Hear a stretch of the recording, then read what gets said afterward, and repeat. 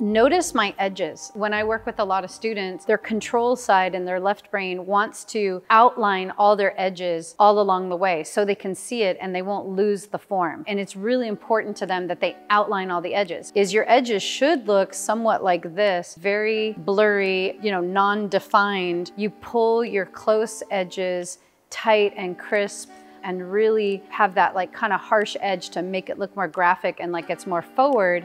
And then let your mid edges just basically be a nice soft edge. And then your far edges are gonna remain blurry and nondescript. Like I might not even render out the tip of that ear because I really want it to go back and disappear into the background. So that is my tip for you on edges. I highly recommend you don't start making crisp edges until you are 3/4 of the way through your painting and you're in that final stage where you're rendering.